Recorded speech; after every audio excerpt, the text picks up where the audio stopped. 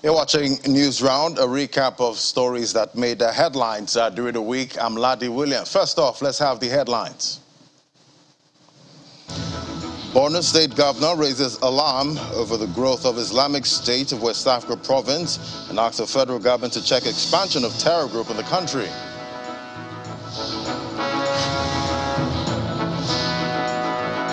And the federal government identifies 96 terrorism financiers in the country, says 45 of the suspects are to face prosecution.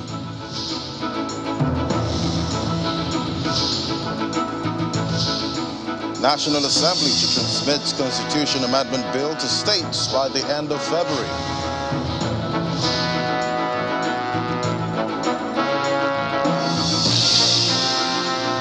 President of Guinea-Bissau says he survived a coup attempt in under heavy gunfire for 5 hours.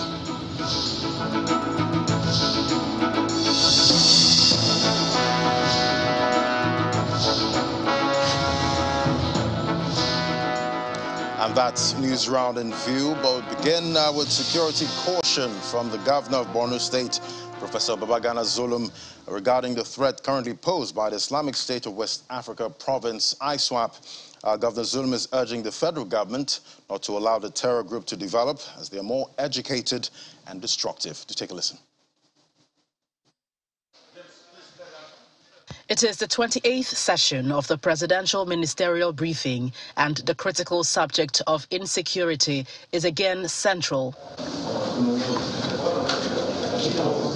The governor of Borno State, Professor Babagana Zulum, begins by reeling broad interventions, both locally and internationally, in the conflict-ridden northeast. But in spite of this, what is of utmost concern is the growing base of the Islamic State in West Africa province, ISWAP, in some parts of Borno, which is home to about 2 million internally displaced persons. We shouldn't allow ISWAP to grow.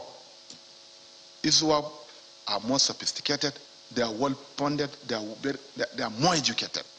Nigerian army has to re-strategize and defeat ISWAP. ISWAP will be a threat to the entire nation.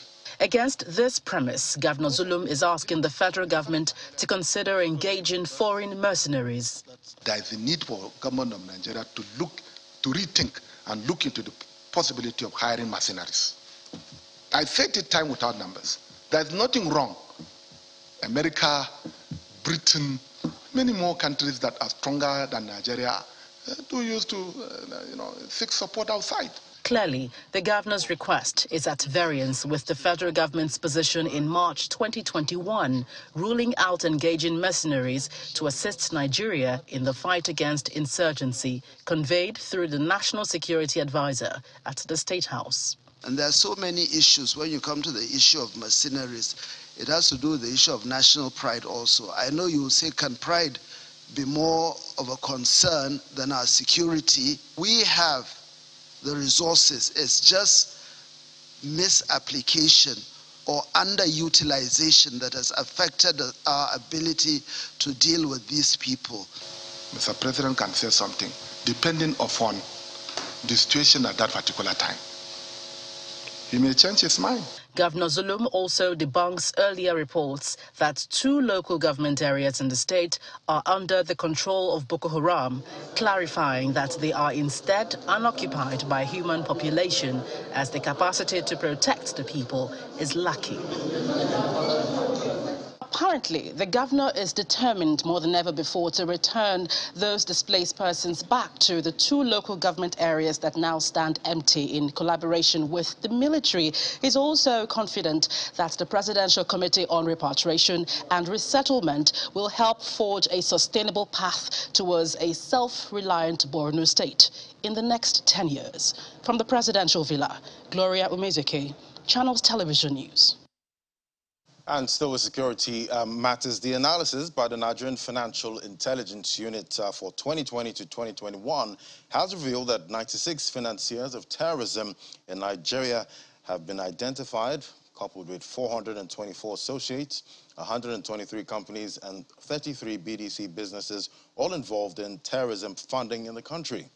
The Minister of Information and Culture, Lai Mohammed, mentioned this at the first briefing of the ministry for 2022 on the fight against corruption in Abuja. Do take a listen. It is the first meeting the Minister of Information and Culture, Alhaji Lai Mohammed, is having with the media in 2022.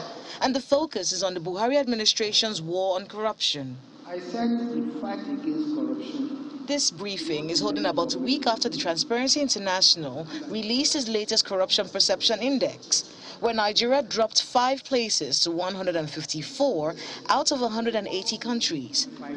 However, Alhaji Mohammed is quick to state that the briefing is not in response to that report. I'm not really impressed or moved by what TI says. I am more concerned about what we are doing. The minister links corruption with the war on terror, stating that a progress report from the Nigerian Financial Intelligence Unit reveals 96 financiers of terrorism in Nigeria. 96 financiers of terrorism in Nigeria. 424 associate supporters of the financiers. The involvement of about 123 companies and 33 bureau de change. The analysis has resulted in the arrest of 45 suspects who will soon face prosecution and seizure of assets. The minister accuses naysayers of continuing to dismiss the Buhari administration's anti-corruption efforts. He reels out the achievements of the various agencies fighting corruption in the country in both the public and private sector. In 2021 alone, the FCC secured a total of 2,220 convictions.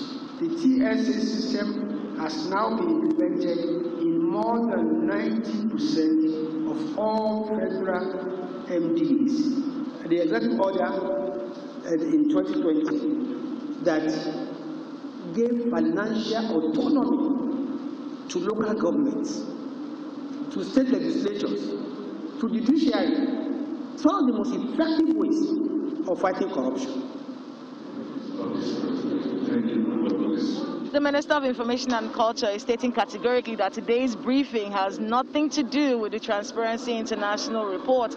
However, this particular report by Transparency International identifies particular areas where corruption is rife, especially in the public service, where public servants have been accused of taking kickbacks for doing their job. While the Minister of Information and Culture believes that it is possible for us to check these particular excesses if everybody puts their hands on deck and follows the Buhari administration in its fight against corruption. Kayla Megwa, Channels Television News. And now to the National Assembly, where lawmakers in the upper chamber have again expressed their frustration over the issue of insecurity. They're asking the federal government to urgently send fighter jets to flush out those behind the kidnappings and killings of Nigerians, particularly in the northeast. The Senate made this request while considering a point of order on the urgent need for drastic actions to bring an end to the act of banditry and kidnapping in Faskari local government area of Katsina State. Worried that the continuous security challenges and related attacks by bandits on towns, villages, communities in Faskari local government area have meted untold hardship on the people and have subjected the affected areas under serious survival threat. Senator Bello Mandia drawing the attention of the upper chamber to the kidnapping of 38 members of his constituency on Sunday, January 31st, 2022, by gunmen. He wants the federal government to intervene urgently as the insecurity in his state and some parts of the country have reached alarming levels. It's a sentiment shared by his colleagues. All the security agencies to come all non-hideouts of the kidnappers in a bid to rescue the 38 persons abducted by the government in Rongodia. We have to really look at it critically. I suggest that, yes, to me, I'm saying that, yes, the security agent, of course, maybe we assume that they are doing their best, but to me, I think they need to do another best. We want to see a difference because we have made a difference in terms of funding. I know funding alone will not be enough, but funding can make a difference, and we expect a difference in outcome. Accordingly, the Senate urged the security agencies to rescue the 38 persons abducted by gunmen in Ruwangudia in Katsina State. It also called on the federal government to send enough military personnel and fighter jets to apprehend the bandits and restore normalcy in the affected areas. Meanwhile, the Senate examines a report by its Committee on National Security on the NSAS protest, which was hijacked by hoodlums in Calabar on October 23rd and 24th, 2020. Presenting the findings from its investigations, the committee chairman says public and private properties were vandalized by the hoodlums, and the police and other security agencies were overwhelmed by the sheer number of the attackers. The committee makes several recommendations. That the federal government should evolve and implement holistic reforms in the Nigeria police that aimed at employing more able-bodied personnel, 2, providing adequate vehicles to the various commands, 3, injecting more financial resources, provision of adequate and relevant arms, ammunition, and other policing gadgets. On the matter of compensation to some serving and past lawmakers and politicians whose properties were destroyed, the Senate notes that the matter be forwarded to the State NSAS panel. Linda Akibi, Channels Television News. While the protracted insurgency in the northeast has prompted the president to give a marching order to the Committee on the Repatriation, Return and Resettlement of Displaced Persons in the area to ensure Nigerians witness a change in this regard. President Muhammadu Buhari says this is in line with the promise he made in 2015 to restore peace to the region and return it to a path of development and growth. The Northeast crisis has always been on the front burner here at the presidential villa. There's been several security meetings and strategies, all aimed towards fulfilling the president's promise to halt the 13-year-old conflict in the Northeast region. Well, today, insecurity is central again at this meeting as the president adopts yet another approach. Chairing the week's Federal Executive Council meeting, President Buhari repledged that commitment in his last 17 months in office as he inaugurates a presidential committee mandated to resolve the security crisis in the next few months. History beckons and Nigerians call on you to be the team that will finally chart this new path to restoration of sustainable peace and progress in the Northeast, and I strongly believe this could lead to the bringing of a template for addressing insurgency and instability in other parts of our country and across the world. Failure to deliver on this task you have been assigned is not an option. I pledge you that in the coming months you will begin to witness a shift away from a protracted insurgency to peace building, stabilization, and ultimately development in your respective communities as we embark on a revised approach to addressing this conflict, a return to normalcy. The committee is mandated to, among other things, develop a concise 3-year action plan by the end of March 2022 that incorporates national and state-level plans, providing a clear pathway for the restoration of peace and development in the Northeast. The new mandate undoubtedly boosts confidence, particularly in Borno State, which is at the epicenter of the crisis, as the governor hopes the committee will further deliberate on the management of repentant Boko Haram members. While there is no any process that is perfect in the entire world, but so far so good. The process has yielded positive result. I believe over 90% of those that have surrendered are doing well and have given the government the necessary support.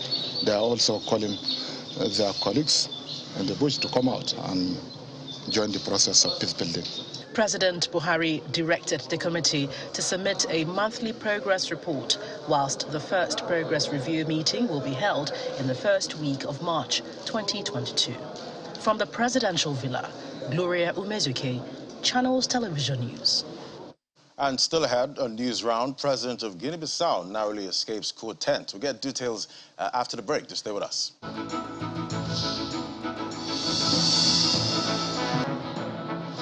Still watching News Round live on Channels Television.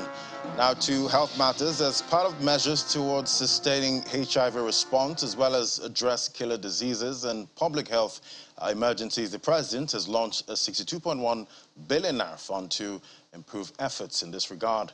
President Muhammadu Buhari promised to continue to prioritize health interventions and hopes that the private sector-led initiative will surpass the target in the next 5 years.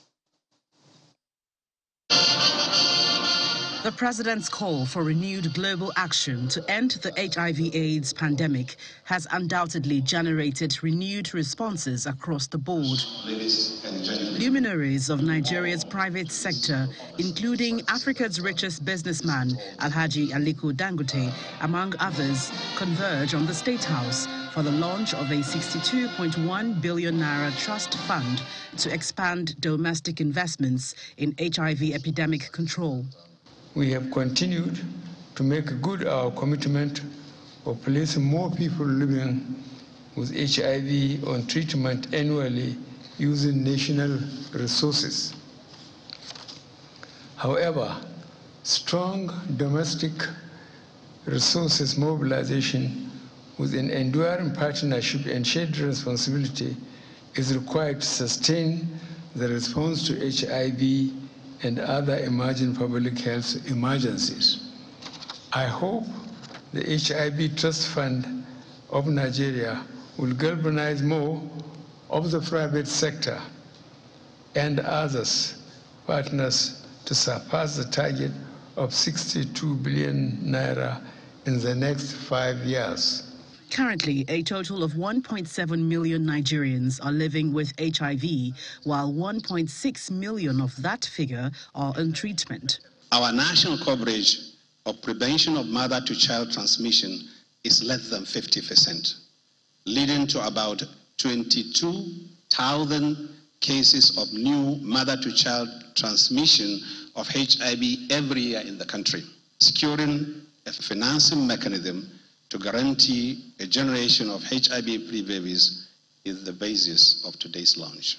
The NACA DG concludes that Nigeria is on a fast-track lane to control HIV by 2023, albeit international partners currently contributing about 80% of HIV funds agree that there is an urgent need to scale up domestic funding as Nigeria leads with the highest number of HIV infection among children. The United States remains committed to supporting Nigeria in reaching and sustaining HIV epidemic control, but we also believe that national ownership is critical to its success. The next phase of our game plan is to sustain these gains by ensuring that funding gaps are filled to keep people living with HIV on treatment. The United Nations had earlier asserted that the COVID-19 may push back progress on HIV by a decade, but also shares the optimism that crystallizing a domestic financing mechanism can halt the mother-to-child transmission of the virus by 2030. From the presidential villa, Gloria Umezuke, Channels Television News. And the former head of interim national government, Chief Ernest Shonekan, has been buried at a private cemetery in Lagos. A funeral service was held at the Cathedral Church, the Crown of Christ in Marina, with top dignitaries, including the nation's #2 citizen, Professor Yemi Osinbajo, in attendance. The Vice President paid glowing tributes to Chief Shonekan for his contributions to the country's unity. The journey to the church is without much ado.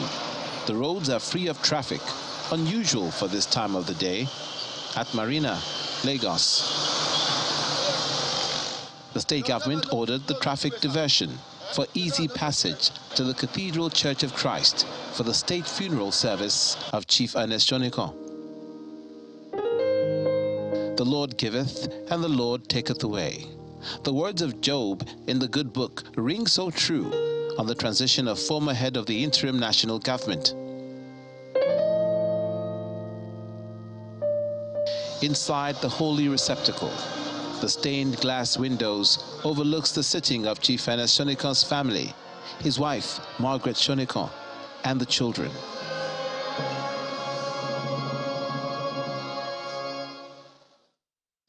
Also present are Vice President Yemi Osinbajo, former President Goodluck Jonathan, former Head of State General Yakubu Gowon, the Secretary to the Government of the Federation, Boss Mustafa, elder statesmen, governors, top military brass, and other distinguished personalities from the public and private sector, as well as other invited guests.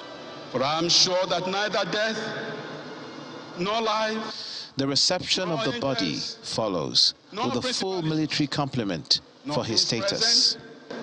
Nor things to come, nor past, nor height, nor anything else in creation will be able to separate us from the love of God in Christ Jesus. Once seated, a member of the family takes one of the readings. I know that everything God does will endure forever. Nothing can be added to it and nothing taken from it. Hymns.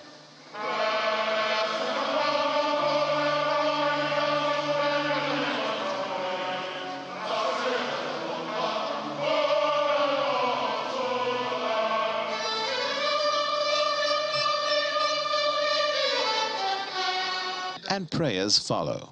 And so whether we live, we are yours. And even in death, we are with you. Archbishop Peter Akinola delivers the sermon, bordering on choices one makes for the afterlife. People of God, search your hearts. Are you with God? Is God with you?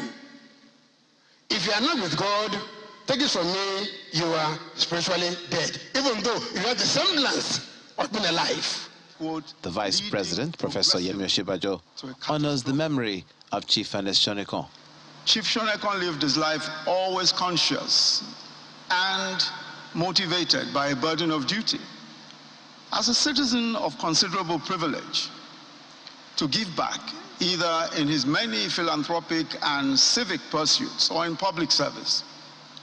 It is a testament to that sense of duty that even while out of office, Chief Shonikon remained deeply vested in the fate of his country. More hymns and prayers accompany the close of the service for the next port of call for Chief Shonikon, his final place of rest.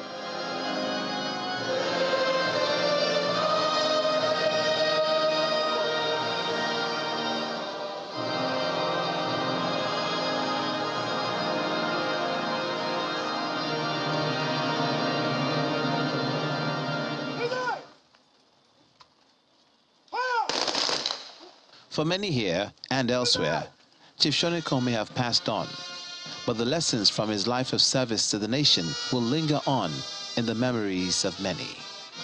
Olumide Macaulay, Channels Television News.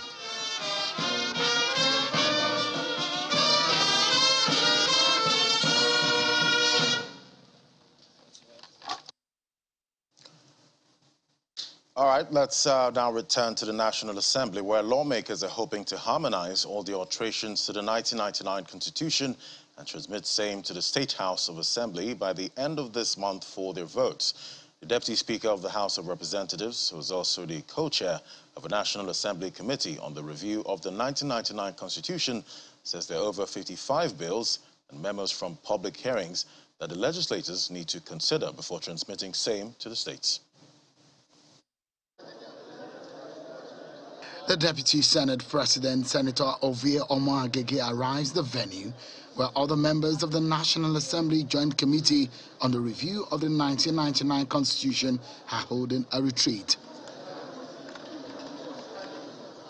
The federal lawmakers are having this two-day retreat to deliberate on bills and memos from previous public hearings proposing amendments to the 1999 Constitution. And I'd like to congratulate the National Assembly for the work done so far. The Executive Director, Policy and Legal Advocacy Center, highlights some of the recommendations that are before the lawmakers. A lot of it has already been identified, including provisions for special seats for women. I know there's a lot of misunderstanding yet about these provisions, but I think it's really key. Of course, other issues as well that are in consideration, local governments and reforms regarding the judiciary. But I want to say that this is a very important consultation, and I'd like to congratulate the National Assembly for the work done so far. There are at least 55 bills proposing amendments to the 1999 Constitution to be considered by these lawmakers. Both the chairman and the co-chair of the Joint Constitution Amendment Committee appeal to their colleagues to allow national interest to guide their contributions with a view to transmitting the harmonized alterations to the assemblies. Our consultants have analyzed submissions from public hearings and memos submitted by the public, harmonized and recommended over 55 bills across the various advertised thematic areas of the amendment exercise.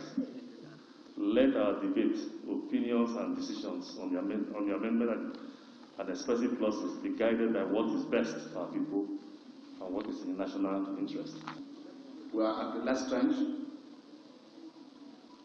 We should do everything possible, like we give the commitment, to allow the bill go to State Assembly before the end of this February. This effort will no doubt be very significant if it goes successful in the end, as there has been public demand for an alteration to the 1999 Constitution, and if the lawmakers are able to carry out these amendments, it will go down in history as an accomplishment for the 9th Assembly. Our news round ends with the attempted coup in Guinea-Bissau, where the president of the country, Omar Mbale, says he survived the coup after being under heavy gunfire for 5 hours. He explained that the attackers tried to kill him and his entire cabinet at the government palace. President Mbale also says many others had been killed in the fighting on both sides, but he did not know the exact numbers, and the attackers were linked to drug trafficking in the country. And that's it on News Round for the week. Thank you for watching. I'm Ladi Williams. Bye for now.